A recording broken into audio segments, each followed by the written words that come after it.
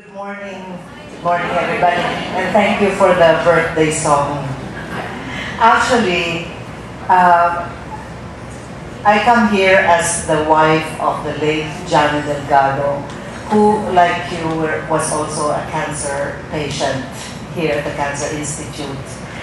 And I came here because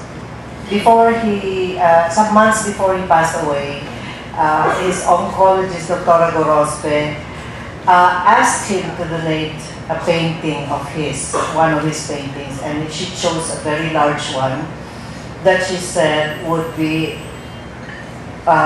for the Cancer Institute, and that was some months ago. And my daughter Ina, who is here with me, my two daughters are here with me, Ina and Ana, sabi, sana merong konting-konting ceremony pag-install ng paintings. Well, I heard that yesterday they called and that they had installed it, but that today it has been installed at the conference room at the 4th floor at the Cancer Institute. So I came today because it was supposed to be blessed. But anyway, so I find myself here, supposed to give an inspirational talk during your seminar. So all the more reason that I come here to speak as Johnny would speak, to tell you what Johnny would have wanted to share with you. And before I forget, that painting is for you. So even if it's in the conference room of the doctors, please feel free to invade the room so you can see the painting that he has left for you. Because it speaks so much of his resilience of spirit. Ang title ng painting, Fiesta.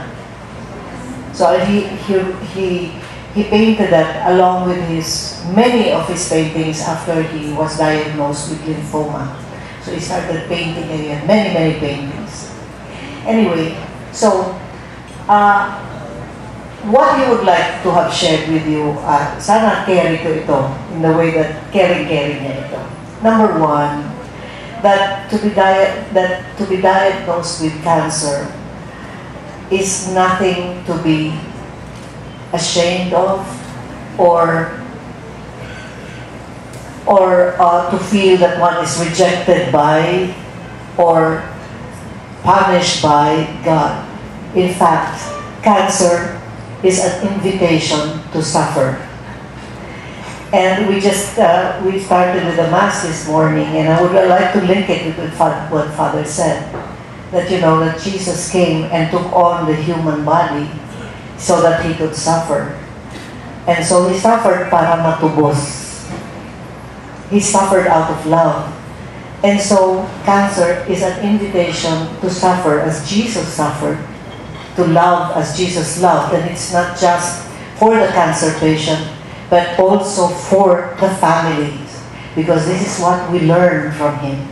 And these months when he suffered, we were inspired and we grew spiritually because of this experience. So, number two, that one must keep the faith, because in the end, it's really between you and God. One must keep the faith in order na dalhin ito, whatever the ups and downs, and it's not always down. As Johnny always said, and we saw it throughout the months that he went through this illness, that there is joy in suffering. The downside is, okay, there is the suffering, but the positive side is that you see how much people truly love you. The people who love you truly love you, because ito yung pagkakataon nila to be the best of what they can be to you. Ito yung pagkakataon namin, especially towards the end, na lahat ng kung hindi pagkakaintindihan na ayos. Lahat ng oportunidad para ipakita pagmamahal, binigay. Lahat ng oportunidad para magsilbi, ibigay. Because in the end, your support is really, of course, first and foremost, God, Jesus, and to Johnny, it was Mama Mary talaga. And secondly, the people who truly love you. You know, as you go through this, there are times na sasabihin niya, ayoko na, pagod na ako, kasi siyempre, you know, he was, kung kilala ninyo siya, siya hindi yung tipong tinuturukan ng needles, but then he went through this, you know, for, as you know, all the treatments. Pero, lagi niyang sinasabi na, so, meron maraming nakikilala dito. There are nurses who do not understand the suffering. There are nurses who are terrified by your sometimes change of moods. Kasi tao lang din sila. But there are also nurses who really, really care. So, kumbaga sa yung sinasabi, look at things positively. Kasi pare-pareho lang naman tayo lahat. Take the grace from the ones through whom God gives you grace. And forgive those who lack in grace. At baka sakaling magbago din yun. Kasi lahat tayo konektado eh. So, cancer is an invitation to suffer, but it is only in suffering that we really discover what true joy is. To keep the faith, because you will need this throughout this journey.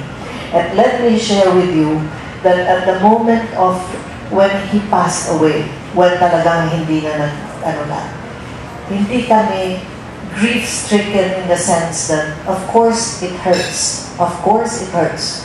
May kirot, just like joy, may kirot din. But lahat ng pangako ni Mama Mary sa kanya, na pinanghahawakan niya, kahit wala siyang nakikitang milagro, kahit lahat ng pinanghahawakan niya, ay binigay sa kanya. At the last moment, his eyes opened very wide, and there was a look of amazement in his face. At kahit nandito ako sa tabi niya, nakatingin sa kanya, above him, tapos na yung tingin niya, meron siyang nakikita. And then slowly he closed his eyes and breathed his last. And I, my children and I saw this moment, and we felt,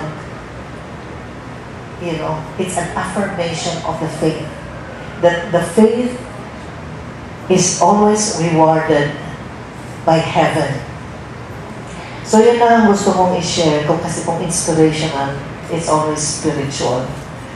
And this is, you know, this is what he would have wanted to share with you. Lastly, sabi niya sa panganay ko, na siyempre malapit na palapit sa kanya, puro puso din yung katulad niya. Sabi sa kanya, Ana, death doesn't mean that I'm gone. I'm still there. Hindi mo lang ako makikita. So, kausapin niyo pa rin ako ng madalas. So that is what we do. Because in our faith, di ba, in our creed, we believe in the communion of saints. So as I was telling Christy here, who one time, in a day and night of crisis of faith ni Johnny, she had a crucial part sa kanya dumaan yung grasya na bumalik yung matauhan uli si Johnny. Many years ago, she's here now. And I was telling her, you're right, talk to him. Talk to him because he's just here. Just like our loved ones are just here. Through Jesus, through Mary. Thank you.